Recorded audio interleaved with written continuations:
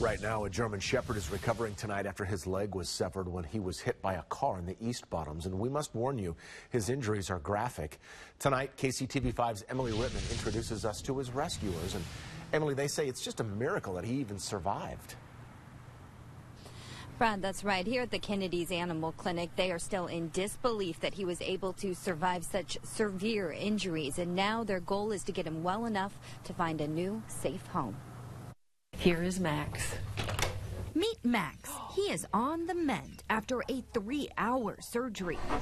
He was hit by a car that was traveling fast in East Kansas City. The most traumatic hit by car I've ever seen. Limbs get mangled, they get messed up, they don't get ripped off completely. It appears that it got caught in a wheel well and went round with the wheel and tore the limb off. Unbelievable. Someone found Max and called the Casey Pet Project. That organization asked the Missouri German Shepherd Rescue Group for help. This dog obviously needed help, and he needed it yesterday.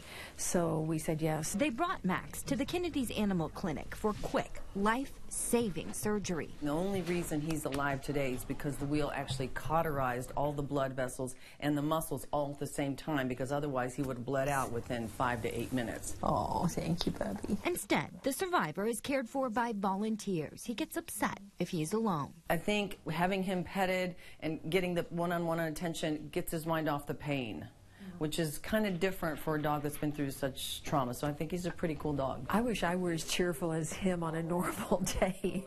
The animal control people described him as sweet when they picked him up. Not an ounce of aggression, despite the horrendous pain he was in.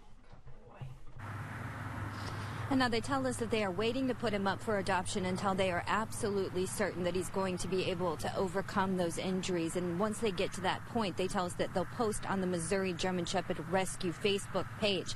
If you want to help donate for his medical care, we'll have a link for you on how to do that on our website. Just click on Found It on 5. Reporting live, Emily Rittman, KCTV5 News.